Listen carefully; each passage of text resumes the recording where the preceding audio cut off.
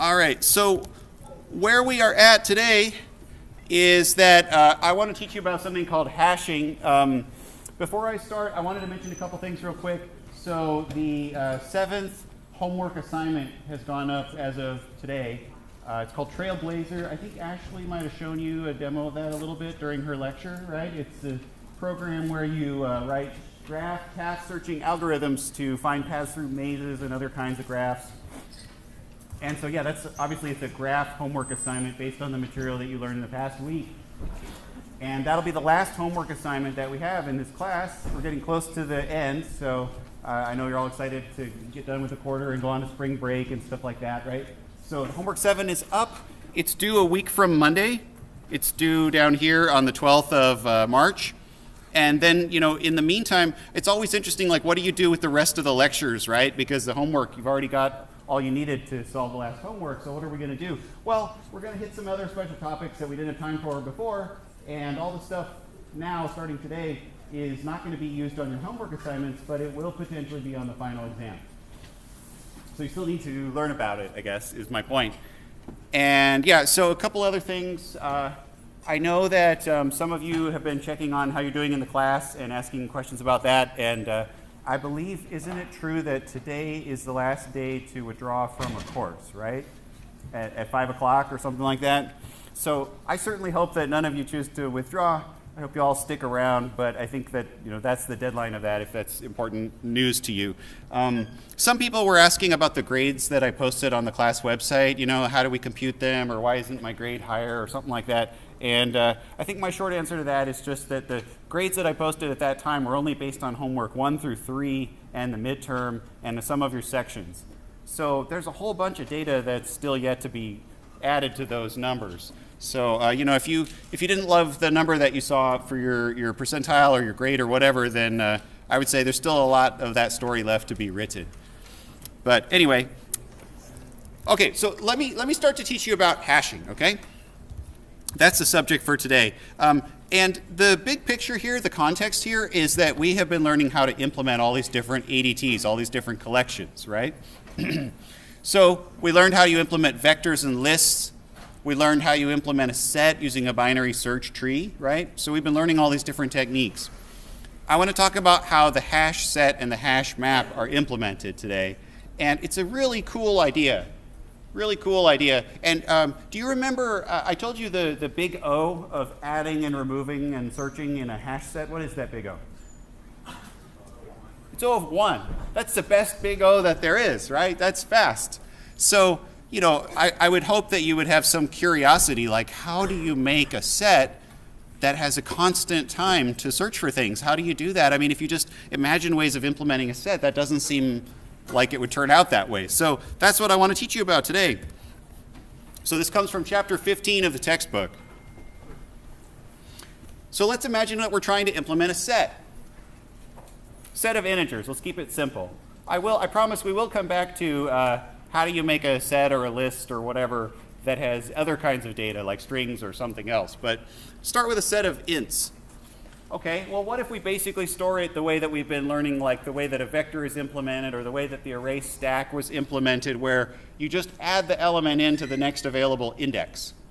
So if it's a set, internally it's an unsorted, unfilled array like that. So what's the efficiency? What's the big O of add, remove, and contains? What's the big O of adding in this representation? O of 1? Yeah, because you just put it at the end. Occasionally you need to grow the array, but that's rare, so it doesn't matter. Okay, what's the big O of contains? It's O of n. Yeah, because you got to loop through all the elements to search for something, right?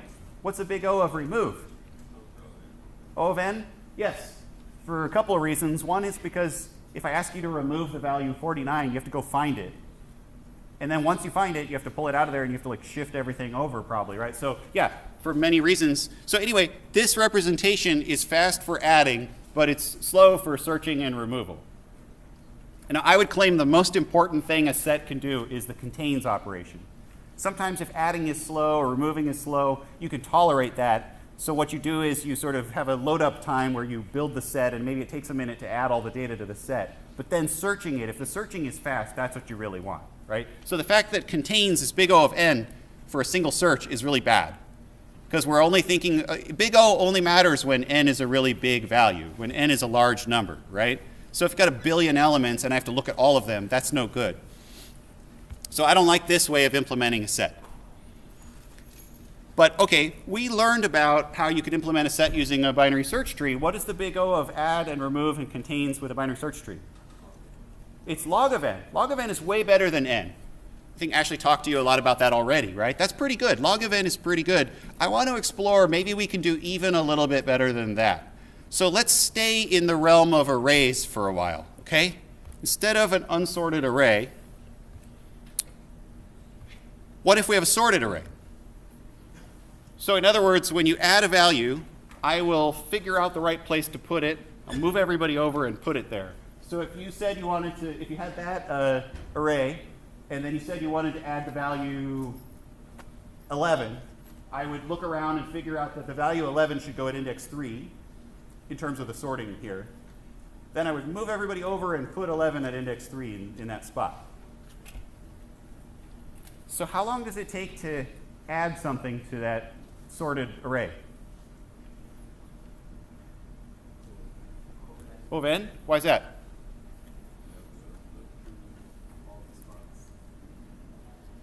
It's from the shifting, basically. In terms of like looking for where the right spot is, like discovering that it should go at index 3, that doesn't take O of n to determine that. Do you know why not? Do you have your hand up? Yeah, why? Or were you just stretching?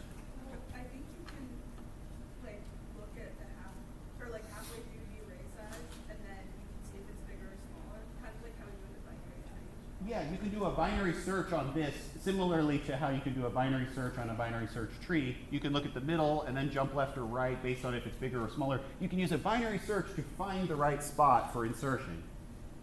That's log n, as you know.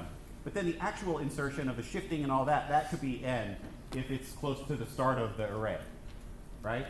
So it's kind of a log search plus an n shifting process, which adds up to be n. Do you have a question? Yeah, isn't an array like a function? Isn't it like pointers? Oh, how does the array relate to pointers? Well, I mean, in C++, an array is implemented using a pointer. But the individual elements are not stored here as pointers the way a linked list would store them. All the elements are in a big chunk of memory of ints. So anyway, adding to this takes O of n on average because of the shifting. How long does it take to search for something, to contains?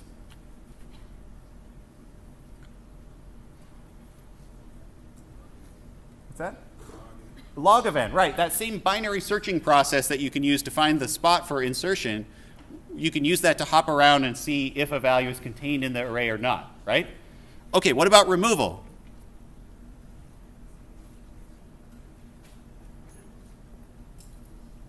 How long does it take to remove? If I say remove the value 8 or remove the value 23 or whatever. Yeah? N, why? It's a lot like add. You use a binary searching to find where the thing is, and then once you find it, you have to shift. The binary searching takes log, the shifting takes n, the sum of those is just n. So if you look at add, contains, and remove here, it's n log n, n. If you compare it to the last one, the unsorted one was big O of 1, n, n. So if you kind of compare those two, they're both kind of bad, and you might say, well, wait, which one is more bad or less bad than the other? I would claim that this one is better because the searching is really important. The contains runtime is most important of all. So the fact that adding is slower here, adding with unsorted was O of 1. Adding here takes O of n, takes a lot longer. But I think it's worth it to get the faster contains, a lot faster contains. Remember, I don't know if you guys yet have a strong instinct for these different big O's. But like log of n is way, way, way less than n. Like the log of a million is 20.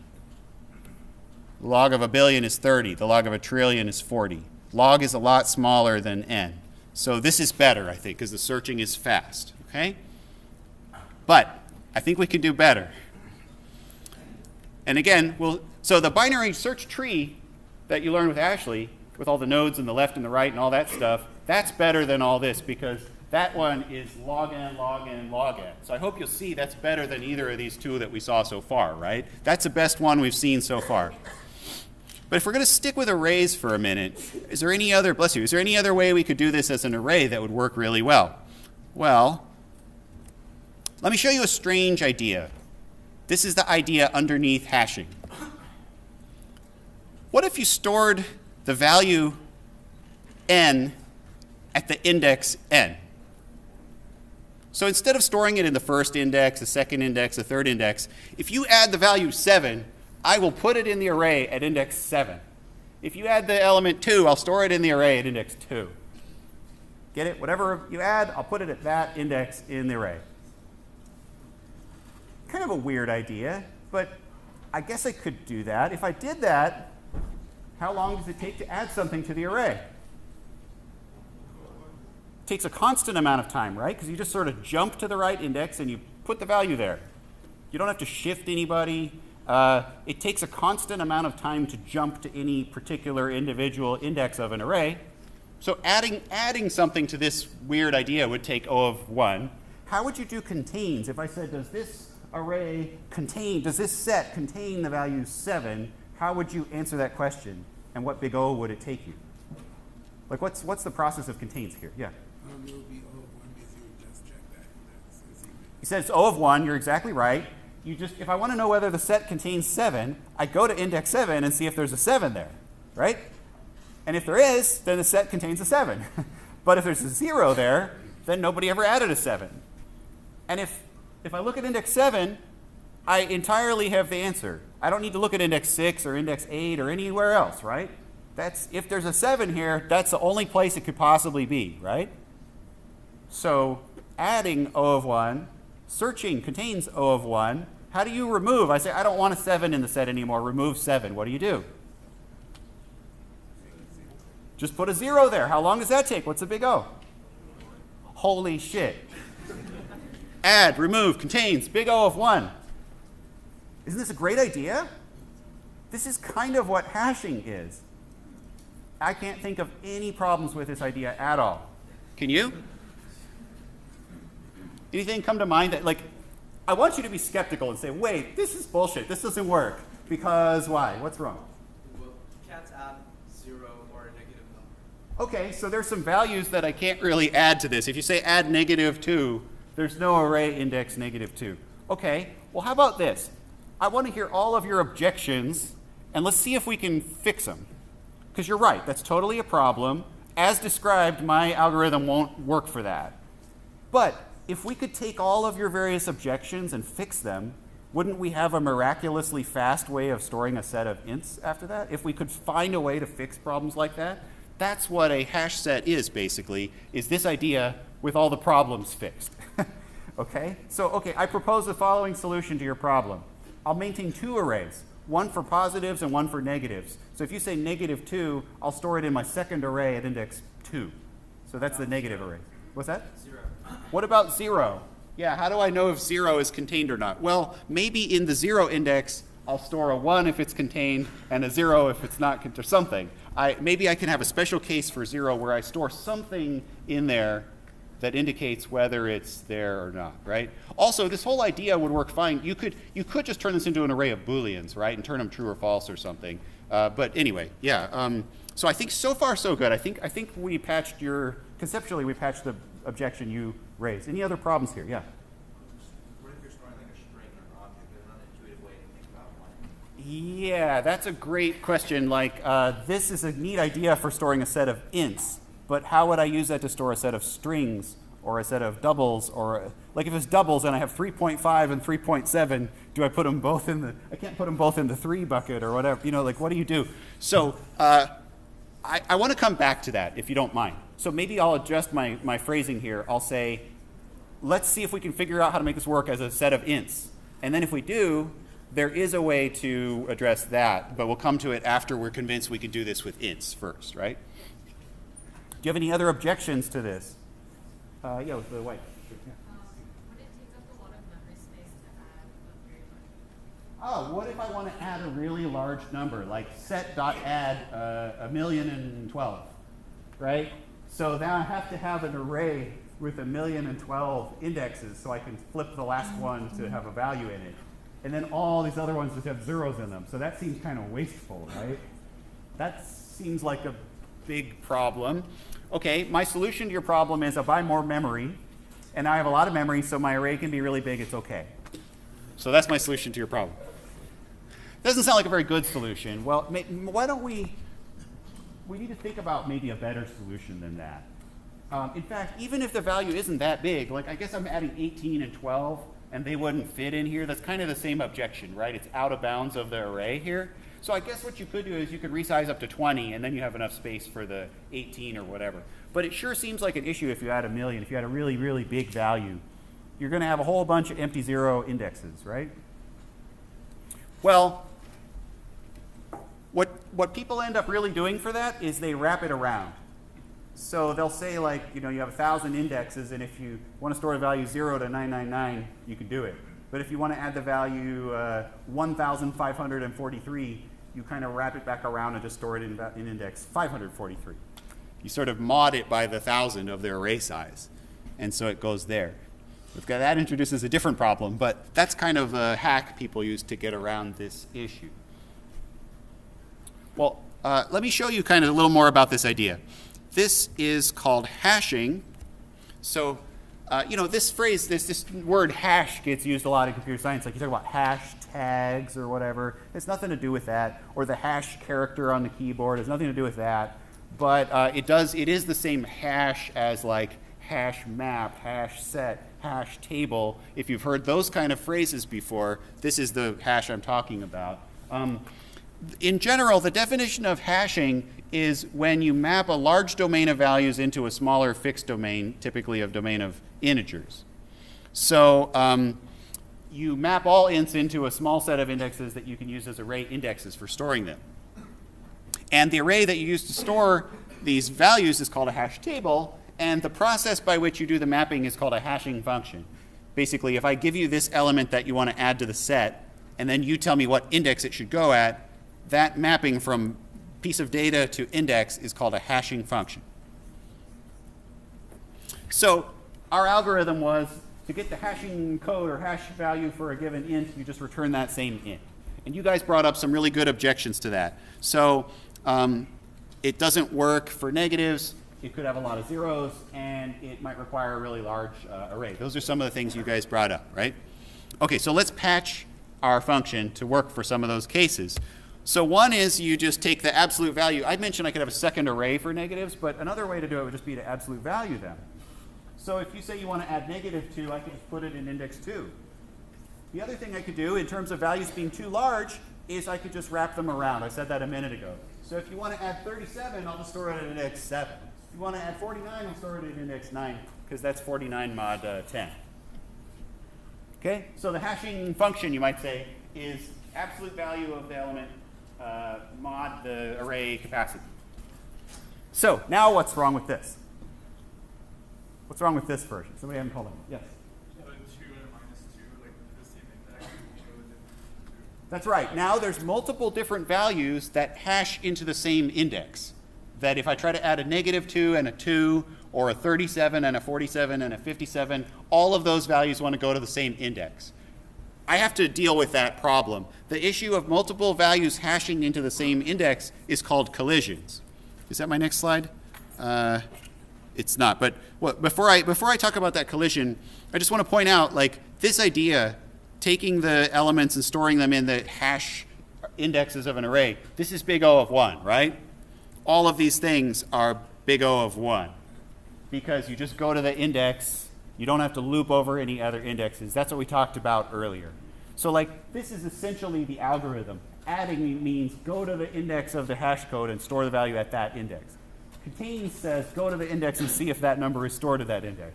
Remove means set it back to 0. Do you see, like, that's all you'd have to do, right? And I hope you can see that all those are big O of 1 because there's no loops and there's no recursion. There's nothing that would slow us down here, right? Big O of 1. But the biggest problem that we still have with this is this issue of multiple values that might bump into each other and go to the same index. That is called a collision.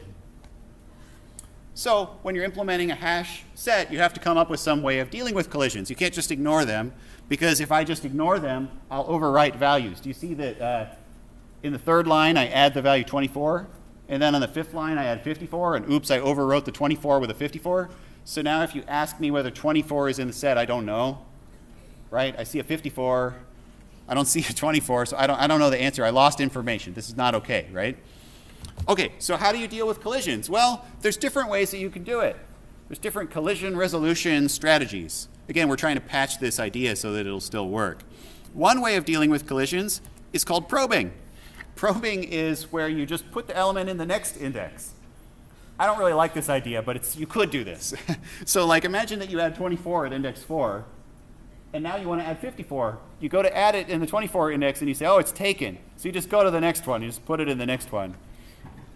I'm trying to think of a real-world analogy for this. Like if you went to your dorm freshman year, and somebody was already there, and you just moved into the next dorm or something. It's now somebody else's problem, right? So you can do that. That's one way of resolving collisions. The only problem with this is that now it's harder to like search for things. I mean, now if I ask you whether 54 is contained in the set, what does the code need to do? Do you contain 54? What do I do? Yeah? Well, look at 54 mods the capacity, and then every other index after. Right. So what I do is I start out by using my hash function that tells me to go to index number 4. So I go there, and I see I'm looking for 54. I go to index 4. I see 24. That's the wrong value. But instead of stopping and saying, nope, it's not contained here, I have to keep moving forward to see if it's following that. So I have to keep moving forward until what?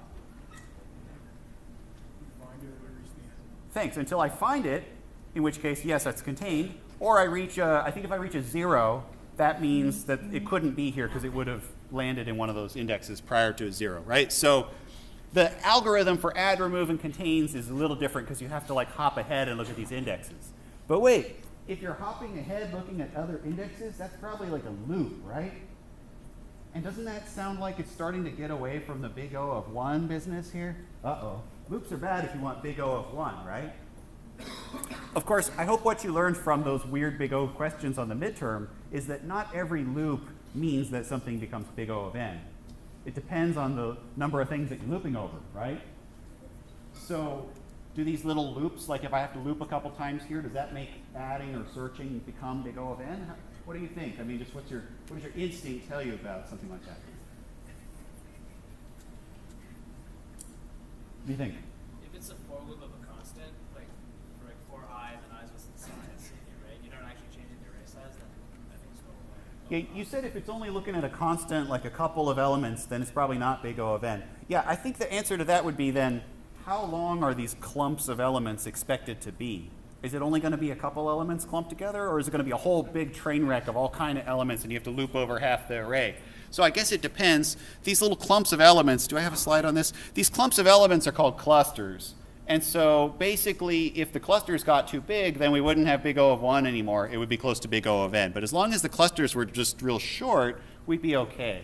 So I don't know if I like that, but I'm a little concerned about the big O here. But like I've gone out of my way to make up numbers that would collide with each other a lot here, so that this cluster would be really long. So if you ask me whether the set contains the value 94, I have to start at index 4, and I have to go all the way to 9, and I think even I'd have to wrap around to 0 even to see if I could find it there. So, I mean, that's kind of bad, right? Yeah, question?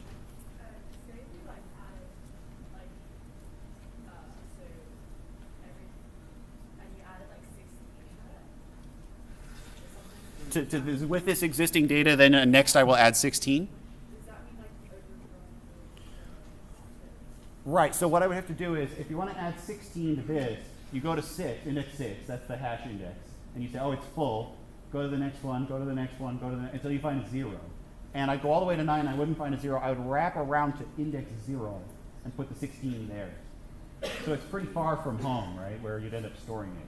Now, one thing you could do to reduce the amount of these clumps is you could have a different array size. I've chosen 10 just because I have to draw PowerPoint slides. It's hard to show 50 indexes on a tiny PowerPoint slide. But like, if the array size was 20, I hope that you can see that some of the clumping would go down, because like 24 and 86 and stuff, they'd be down in the 4 and 6 indexes, but like 14 and 54, they'd be up in the 14 index, because that's their mod of 20. Do you know what I mean? So like, having a different array size or a bigger array size would help somewhat with this problem.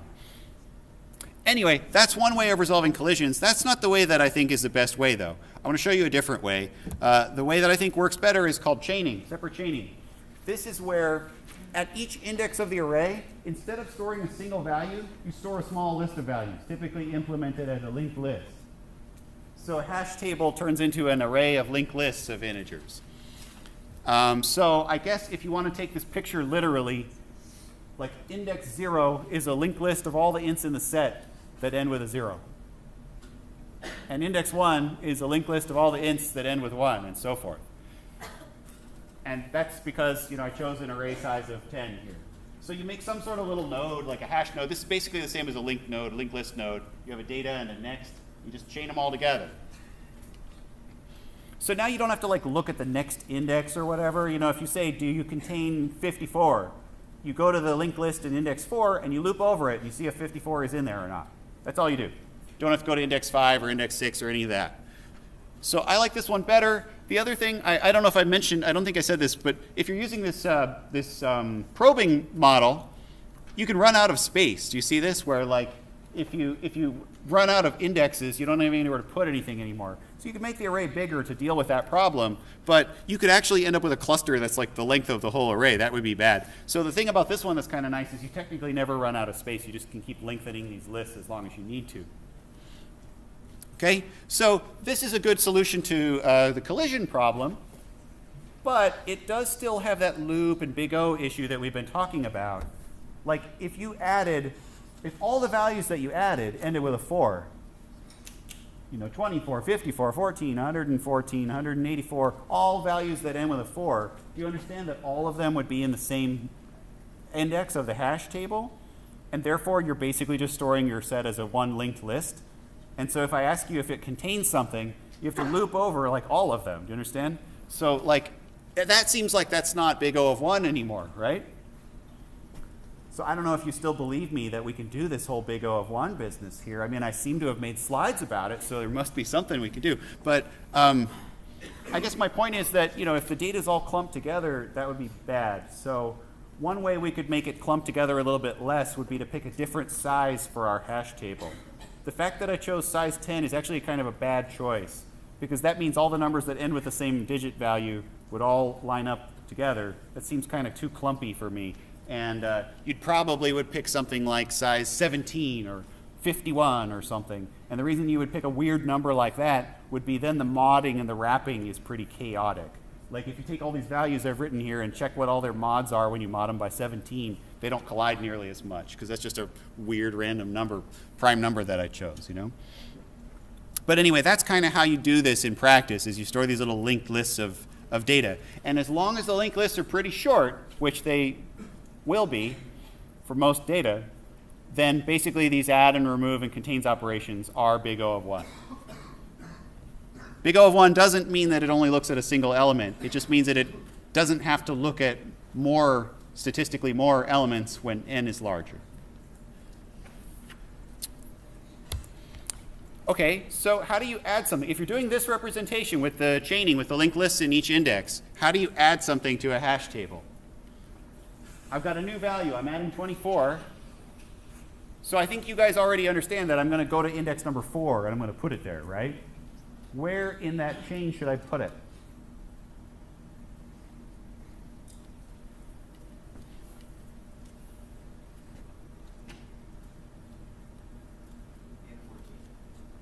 After 14, at the end? Right here? That would certainly be correct. I think there's an even better place to put it than that. What? In the beginning. In front of 54. Why is that better? Yeah, because we're talking about a linked list here, right? So all I have is this little front pointer. To walk to the end of the chain to attach 24 to the end, that would take me time, right? Because I have to next, I have to walk to the end, right? I don't want to do that. And the order of the chain doesn't really matter. Just store everybody that's got that mod. It's fine. The order doesn't matter, right? So just put it at the front. Do like this. Make his next be 54 and make the start of the list be him. You guys know how to insert at the front of a linked list. You've done that before plenty of times. How long does it take to insert something at the front of a linked list? Big O. 1, right? No loop. Just change the front pointer. You're done. So I'm trying to convince myself that if we do this, we will have add and remove and contains that'll be big O of 1 runtime. I'm convinced that add is big O of 1 because of these pictures and what we're talking about right now, right? How about contains? How does contains work? Well, if you ask me if it contains 14, I know it'll be in index 4, right? So you guys know it's just I'm searching through a linked list. So I make a current pointer. I point it to the front of the linked list. You guys have written code like this plenty of times, right? While I haven't found the data or null, next, next, next. Aha, I found it. Return true, right? So I need a loop for contains. The only issue, though, is that the loop that I'm doing is not going to be big O of n because I'm assuming that the elements are kind of spread out. So not all n of them are in any one bucket, right? Okay? And then remove is pretty simple, too. Remove is just, you guys know how to remove from a linked list. You just make the pointer point around it. So if I want to remove 54, go to the node before 54, and then make its next pointer point around 54 to the one after that, right? Typical just linked list stuff. So that's it. That's how you implement a set as a hash table. So I want to do that with you guys, or at least try. I want to try to write a hash int set that has add and remove and contains. For time, we might just do add and contains, because I think those are the two that are most interesting, maybe. But let's go see if we can do this. So if you go to Qt Creator, I got a project posted for today that has a file called hash int set. And hash int set, I've got this hash node here, which is just a data and a next, data and next. And I want to implement these methods, constructor, add, contains, and so on, okay? Now down here, I'm going to write this as a, we implemented array-based collections before. And you typically have 3 fields, right? You have an array for the data. You have a capacity that tells you the length of the array. And you have a size that tells you how many values you have actually added. So we did that with array stack. You, I assume, did that with your array priority queue and your heap priority queue. So those 3, that particular trio of private variables should be somewhat familiar to you. Perhaps the one thing that's confusing is why is this a hash node star star? Oh God, we're doing double pointers now, Marty. Why? At least you showed me this horror before the drop deadline, Marty. What's a hash node star star? Why did I write that? Yeah? Is it like how when you wanted an array of ints, we did a pointer to the star to the array of ints? So Yeah. now we want an array of hash nodes? Yeah, exactly. So like if you want an array of ints in Java, you say int bracket bracket. But in C++, you say int star. The star sort of means bracket bracket, right? So if I want an array of hash nodes, what I really want is an array of front pointers, right? Each of these 10 is a front pointer. That's what the array is really storing. So I really want hash node pointer. I want an array of those, right? But in C++, you write that bracket bracket as a star. So it's hash node pointer array. That's what that is. So I call it hash table. And now over here in the constructor, I just set that to be, what do I call it, hash table. It's a new array of hash node pointers of size 10. Okay? All 10 of them are null.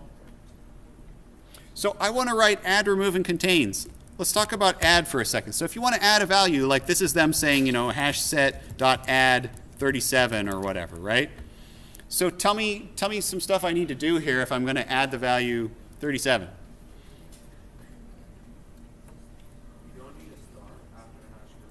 Oh, you're right. I'm sorry. It should be hash node star 10. Yeah, I need 10 pointers. Thank you.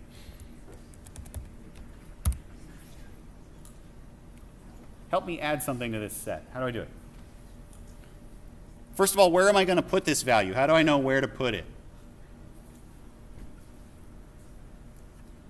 Yeah? Yeah, let's get the hash code. In other words, like the int, take this value and map it to what index is the right index. That's that hashing function, hash code. So in our slides, we already talked about what the hashing function is.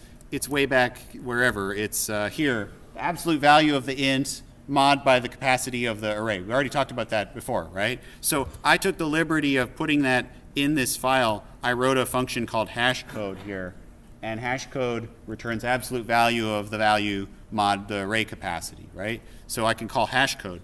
So now up here, if I want to know where to put this thing, I'll say int hash equals hash code of value. So if that was 37, that would give me like a 7 back, right? Okay, so that's where in the array to put this. Do I say hash table bracket hash equals value? That's kind of what I'm trying to do, but that's not quite the right syntax. What else? What am I missing kind of here? Yeah? While hash table hash is not pointing to the null pointer, oh wait, we're adding. So we're going to change the pointer so that we insert the first thing as a node. Right. So we need to make a hash node. Basically this picture that I drew here, if I'm making a new node, I have to make a new hash node, and then I have to insert that hash node at the front of the chain of that bucket in the array. If there's nothing there, that's fine. It'll become the only element of the array. So I think I want to do something like this. Hash node star new node is a new hash node that stores this value. And I mean, basically, I'm going to say hash node hash equals new node, but I'm still missing because like there might already be some stuff in the linked list. I don't want to lose it. Do you understand? The code I've written now would replace any previous content with just this node. So what's missing? Like in terms of this picture here, I made this new node, and I'm changing this pointer to point to the new node. What's missing? Yeah. I need to attach from this guy to the rest of what was there before. So I think what I need to say is new node next equals what's currently the front of this chain. And now attach there. So this inserts this guy at the front of the linked list. Okay? So I'll just write insert at front of list. I think, I could be wrong, but I think I set this up so that even if all we wrote was add, I could run it and it would just print out the table. Let me see if that's true. Wait, add before. Oh, I think I need to, sorry, wait, what's wrong with this? I have a main here, and I think, what am I doing here? I'm making a set, and then I'm adding them. Oh, do I have to press enter after each add? Wow, cool, it crashed. Do you have to initialize the size? Yeah, I think I didn't set the other private variables. I think that's what's going on here. So up in the constructor, the size is 0 and the capacity is 10. I think without those being set, the main is barfing basically. So, okay, I tried to set this up so I could see before and after. I'm going to add 17, ready? And then I press enter. There he is. Add 41. There he is. Add 9. There he is. Add 29. Put him at the front. Add 41 again. Oops. Well, I probably shouldn't do that because that's a duplicate. Maybe we can fix that in a second.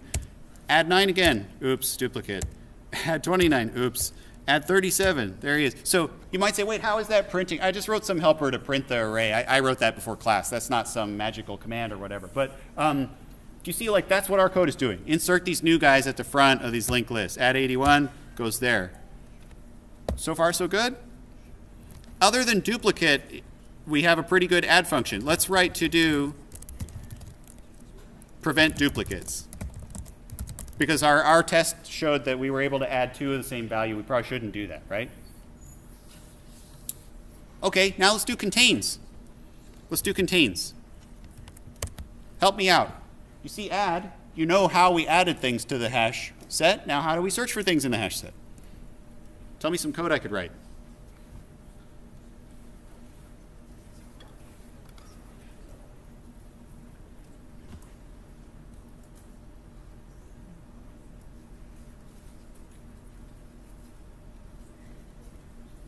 What do you think? If hash equals hash code value. Okay, sure. Let's go get this hash code again. I'll give you a hint. You know how with recursion you always say base case or whatever, right? There's certain common themes. When you're dealing with a hash set, you almost always grab this like hash code first, because that's kind of the bucket, the place of the collection you want to deal with. So, okay, I'm there. Now what do I do? So I'm doing contains. I mean, basically it's this here. I know now that I'm searching for like 84, so I've calculated that that's going to be in index number 4. So now what do I need to do? Yeah. Traverse through the linked list. Loop through the linked list, traverse it, look for that value that they're asking about. So you guys know how to traverse a linked list. You say hash node current or temp or something equals the front of that chain at that index. The front of that chain is called hash table hash. This is an array of front pointers. So that one is the front pointer of interest. So you said traverse the list. I know how to traverse a linked list. While current isn't null pointer, I would do something, but then I would do cur equals cur next, right? We've done a million linked list loops like that. What am I doing as I visit each of these indexes? What goes in the question mark part? Yeah? If the current node has data equal to the value that I'm searching for, then yes, this set does contain this value, right? So in other words, that would be like if you're searching for 84, I'm looping saying, is current data equal 84? No? Okay, next. Is current data 84? No? Next, and so on. Stop when you find it or stop when you find null. That's right. And then if I get all the way to the end and I didn't return anything, then I know it's not there and I should return false. Right? That's it. That's how to do it. I think that looks right to me. Hey, maybe that'll help us up here with this to-do. Prevent duplicates. How do I prevent duplicates? Yeah? Just call your contains function again if it doesn't already contain that. Yeah, that's exactly right. Just call contains. Just, you know, if I contain this value, return. Don't add it again. That's a little bit, you know, you might say, well, what, don't I have to walk the chain and look for it or what? That's okay. The chains are short. Don't worry about that. So, yeah, let's run it again and test it. So add 17, it goes there. Add 41, it goes there. Add 9, it goes there. Add 29, it goes there. Add 41 again. Didn't do it. Add 9 again. Didn't do it. Bless you. Add 29 again. Didn't do it. Add 37 goes there. So I think we've got like add working pretty well. And I mean, implicitly, it looks like contains is working because we're not adding these duplicates. But I think I have some explicit tests on contains in a second. Oh man, this takes forever. Okay, contains 41, true. Contains 9, true. Contains 29, true. Contains 41, true. So, I mean, these are the guts of how a hash set works. And I don't know if you believe me that this is big O of 1, because, I mean, I think when you look at this picture, it's not totally convincing that it would be big O of 1. Because you'd say, wait, a lot of the data is clumped in index number 5, right? So I don't know about that. Okay, but what I said a few minutes ago was that the size of the hash set being 10 was picked just so I could explain this to you, so I could draw pictures of it, and it's easy to compute mod 10. Even at Berkeley, they can mostly follow along with a lecture on that, mostly. But what you really do, if you don't want quite so much clumping, let me try to fix that right now. Just to quickly kind of illustrate, how about instead of 10, let's do 17? Okay, just different number, not quite as round of a number, you know? This isn't going to totally fix the clumping. In fact, I didn't test this ahead of time, but... Okay, wait, I got to resize this a little so you can see it. Here. Okay, let's try. 17, add 41, goes there. Add 9, goes there. Add 29. Do you notice that 9 and 29 don't conflict anymore? They just happen. 29 mod 17 is 12. Right? So it doesn't collide in the same way that it used to. 41, add 9, add 29, add 37, add 81, add 69, add 20. Now look, I got a collision, 20 and 37, so I still got one. But do you at least see that like the number of these collisions is way less, way fewer when I choose like a weird array size? And so if you go digging around in the source code of like an actual hash set, like the one in our library or the one that comes with Java or Python or whatever, you'll find that they pick a really weird size, like 137 or something. And when they resize, they jump by 3.2 or some weird, they pick weird sizes because it just generally makes it more likely that the data will spread out nice and evenly like this, okay? And you'll still have these chains, you'll still have a couple people, but like you'll find that you can add quite a lot of data and you only have a chain of like 2 or 3 in most cases, I would say, okay? So that's a basic idea of how a hash set works. I've got a couple more minutes I want to talk about, but do you have any questions so far about what we've been doing or how this works? Big O. If we were to calculate the size, what would that look like? Oh, what's the size? Yeah, right now it says size 0. That's just because I forgot to say plus plus. Like basically when you do add, you could just say my size plus plus, and then the size will go up. Like I guess you could imagine like looping and looking at all the nodes and counting them, but that takes a lot of time, so I would just keep a int field for that. So let me point out something. Remember how when you print out a hash set, it just like all jumbled up, right? The order is weird. And I said, oh, it's unpredictable order. Do you see why that's happening now? If I were to print that, I would probably start at the top and loop down going to the right. So the order they would print would be 17, 69, 20, 37, 55, 5. Pretty random looking, isn't it? It's not random. It's totally based on this hashing algorithm. It's printing all the ones whose mod of 17 is 0 first, and then all the ones whose mod of 17 is 1 next. So it's not random, but it's gibberish looking to somebody who hasn't learned about hashing yet, right? So that's why when you print those collections out, they look so weird. I'm almost out of time. The last thing I'm going to tell you, I mean, that's the main idea of how a hash set works. The last thing I'll say is when you, where am I? Here. When the hash set gets too big, you know, we always have this notion of like when you have an array that gets too full, you resize the array. Now, I hope you could see that you actually never need to resize because you can just let the chains grow longer and longer and longer as long as you want. But I hope you'll see that at that point, the big O starts to get sucky because you're looping over these long chains. So you can resize, which as you saw just now, if I change the array size, it can spread the elements better. That's called rehashing. But rehashing is non-trivial because, like, let's say you have a chain there like, you know, you have a chain in index 4 of 24, 54, 14. If you resize from size 10 to 20, you have to move some of those guys from index 4 to index 14 because their mod changed. So when you resize a hash table, you actually have to go look at all the elements and move them to the new index that's correct for them. You understand? If this array were size 10, those yellow ones would be over here on the left part. But now that you resize to 20, they go over there.